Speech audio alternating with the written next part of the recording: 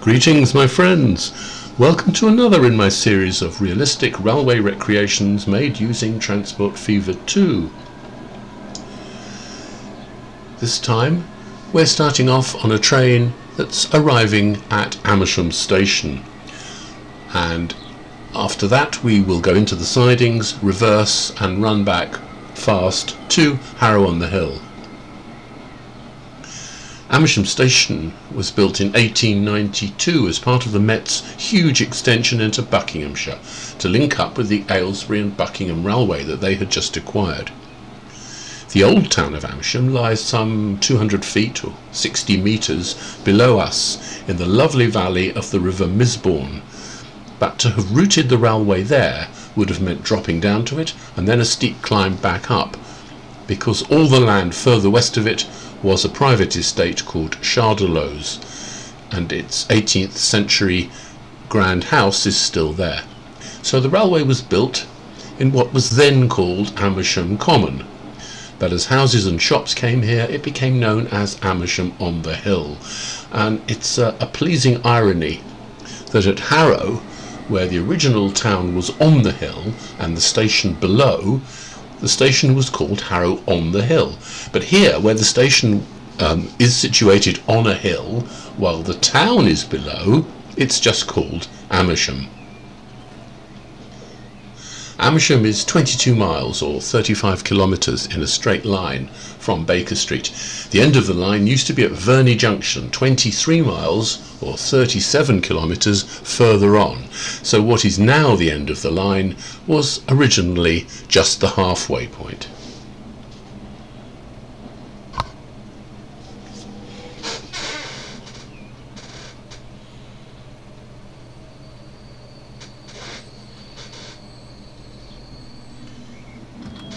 We've arrived at Amersham, and of course this is where all passengers would be required to leave the train. Before we go into the sidings, a very quick change there. Until 1961, the Met, even though it was part of London Transport, ran steam trains on from here up to Aylesbury, whilst British Rail operated the old Great Central route via Aylesbury to Nottingham. But in that year the line was electrified up to Amersham, and London Transport opted not to electrify any further on the grounds of cost. They also ceased using steam, and as the Met has never used diesels, the consequence was that Amersham became a terminus, and the sidings that our train is just pulling into were built at that time. British Rail continued to run services from Marylebone to the Midlands and the North by steam for a few years. Today, of course, those services are operated by diesel multiple units by Chiltern lines, but they go no further than Aylesbury, or Aylesbury Parkway to be precise.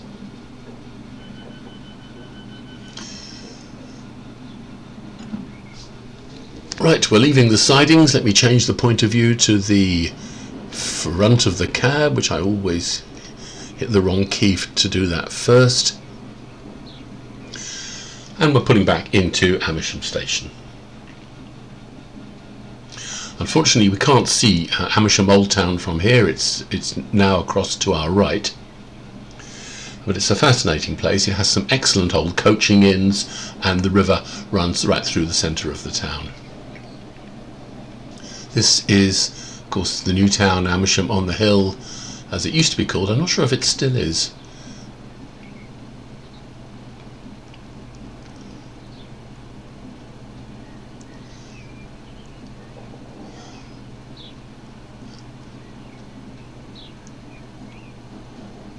And the development carries on to the north of us, which is to our left, and these days reaches almost the whole way to the southern suburbs of Chesham. They've become one big conglomeration.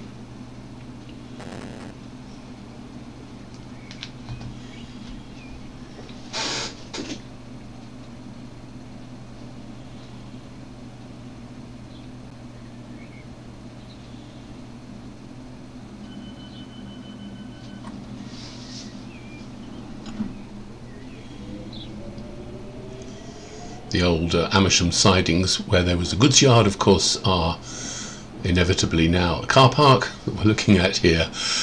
And there is one remnant of the original sidings from the days of steam here. I don't think it's used anymore, so I've used old track to depict it.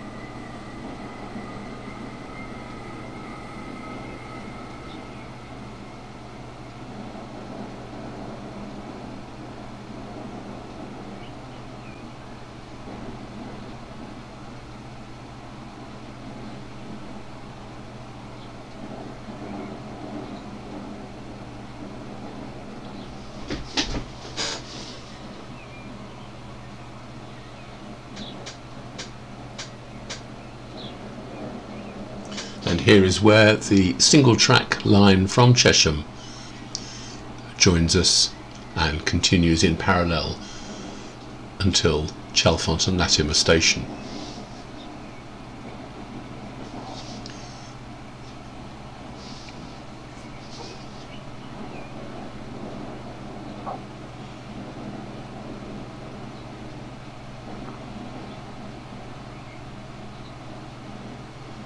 Speaking of Chalfont-on-Latimer, there was nothing here at all but a couple of farms when the railway came, and the station was originally called Chalfont Road, because Chalfont St Giles was 2.5 miles away and Chalfont St Peter was 4 miles away. They really should have called it Cheynes and Latimer, after the two delightful old villages in the valley of the River Chess, which are both much nearer than any of the Chalfonts. But of course a new suburb has sprung up around the station, which is called Little Chalfont, although judging by the size of it they really should call it Big Chalfont, or maybe Chalfont Magna, or New Chalfont, or even Chalfont-on-the-Hill.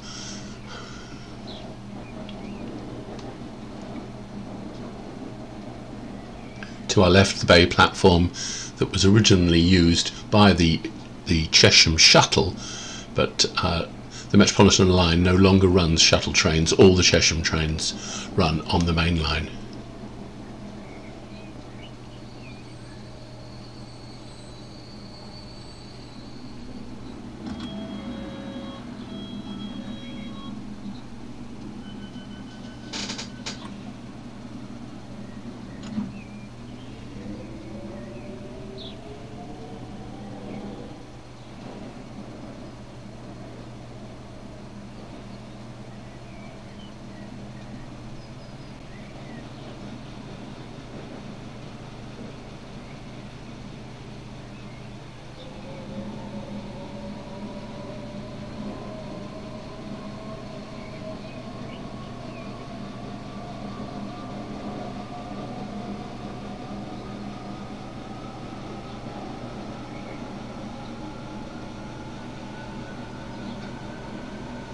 I'm recording this video in late November, the season of leaf fall, and the Metropolitan usually has a revised timetable for this time of the year to allow trains an extra few minutes on these sections which are heavily wooded, and the leaves can cause a real problem. If you get a lot of leaves falling on the tracks or between the tracks and the sleepers, they turn to a thick sort of sticky mulch, and the rails, the wheels of the trains can actually slip. And I think it can also damage braking systems.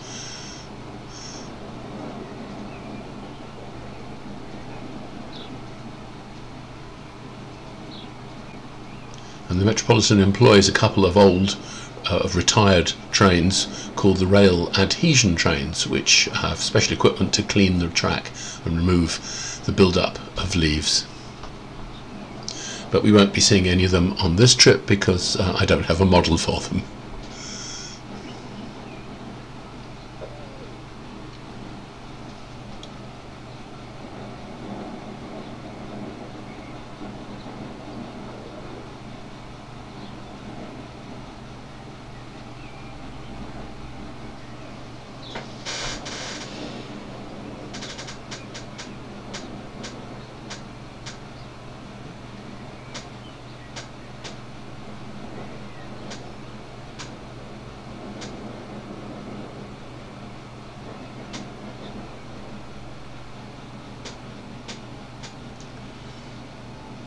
Chorleywood Common is the huge open space to our left, and we're now coming into Chorleywood Station.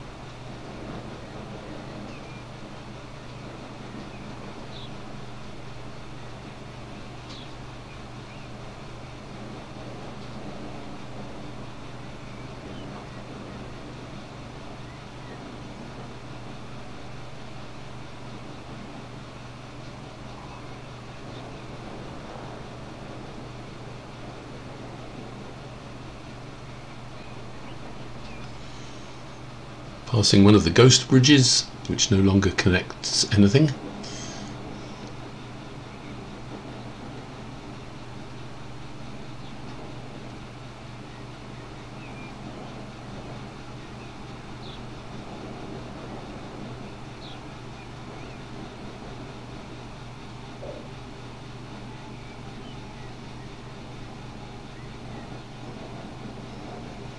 Rickmansworth North sidings to our left.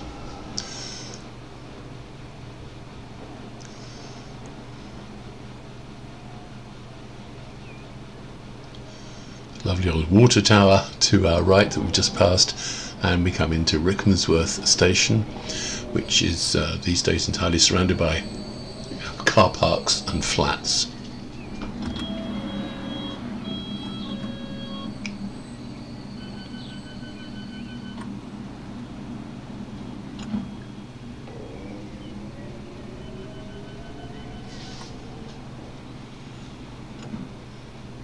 Centre of Rickmansworth is in that direction. You can see the church tower, and you walk down that street to get to the high street.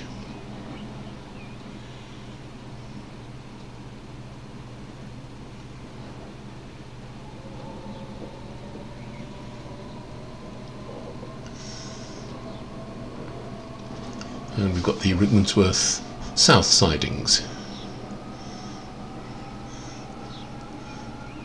In the days of steam, this is where the electric locomotives would wait to take the trains on to London, having decoupled the steam engines, and they still stable trains here on these sidings.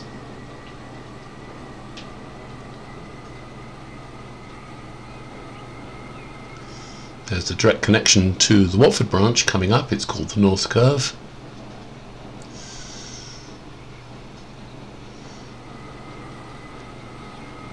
But it is not used by normal trains.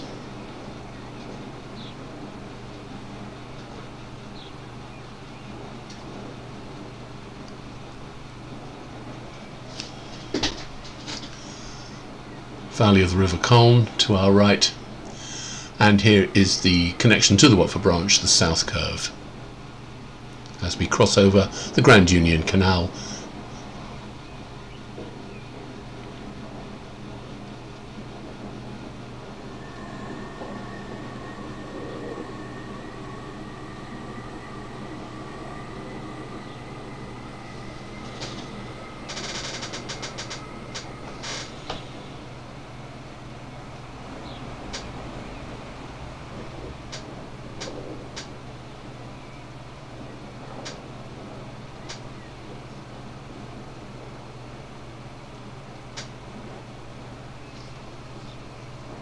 And because this is a fast train, our stop at Moor Park will be the last stop before Harrow.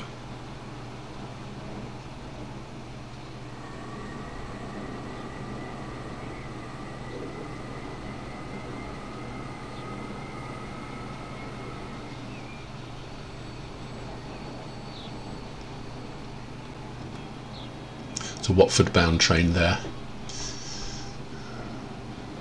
No, I'm talking rubbish. Train that's come from Watford. Of course, a slow train that we will overtake very shortly.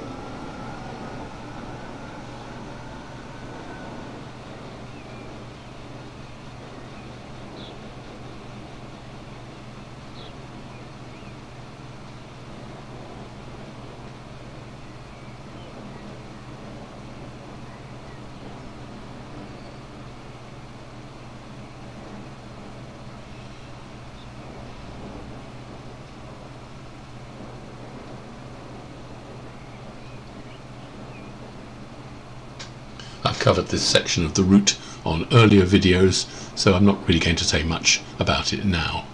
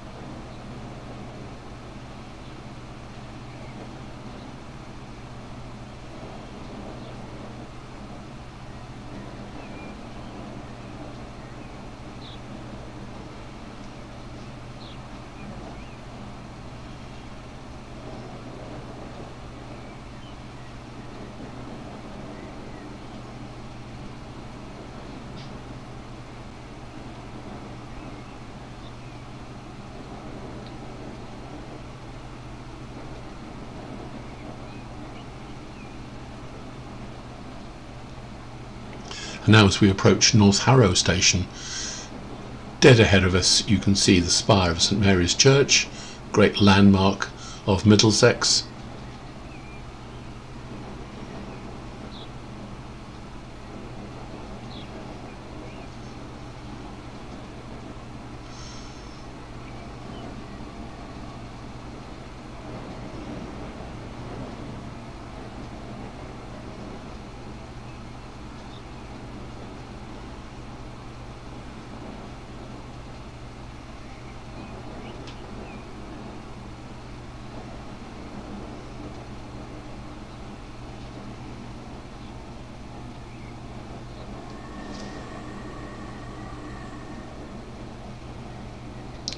And now we will switch off the main track or the fast track and onto the slow tracks, because all Metropolitan Line trains heading southbound, whether they are fast or slow, must use either platforms 5 or 6 at Harrow.